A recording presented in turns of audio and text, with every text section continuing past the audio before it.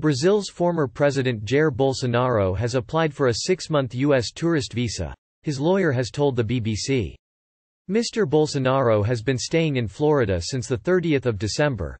The former president plans to stay in the U.S. while immigration officials process the visa. He has devoted 34 years of his life to public service, and would like to take some time off, his lawyer, Felipe Alexander, said. Mr. Bolsonaro initially traveled to the U.S. on an A-1 visa for diplomats and heads of state, which expires after 30 days. The former president hopes to clear his head and enjoy being a tourist in the United States for a few months before deciding what his next step will be, said Mr. Alexander, who works for AG Immigration, an immigration law firm.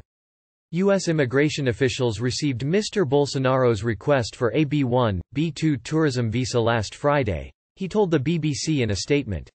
Mr. Bolsonaro, who came to the U.S. ahead of his leftist successor Luiz Inácio Lula da Silva's inauguration, is under investigation in Brazil after rioters stormed key government buildings early this month. On 8 January, thousands of the former president's supporters attacked federal buildings in Brasília following his defeat in the 2022 general election. Mr. Bolsonaro has faced criticism for riots where protesters, spurred by unsubstantiated claims of election fraud, broke past security and invaded Brazil's presidential palace, Congress and Supreme Court. He has voiced regret for the unrest, but denies he caused it. The former right-wing leader, who has been nicknamed the Donald Trump of the tropics, because of his close ties to the former U.S. president, has been staying at the Florida home of former mixed martial arts fighter José Copyright Aldo. His supporters have flocked to the house in the gated community in Kissimmee, Florida, a state where a fifth of Brazilians living in the U.S. reside.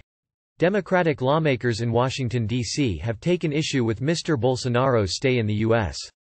In a letter sent earlier this month, dozens asked President Joe Biden to revoke any diplomatic visa Mr. Bolsonaro might hold.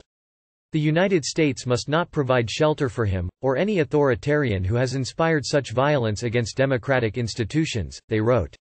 Mr. Alexander told the Financial Times on Monday that Mr. Bolsonaro bears no responsibility for the riots.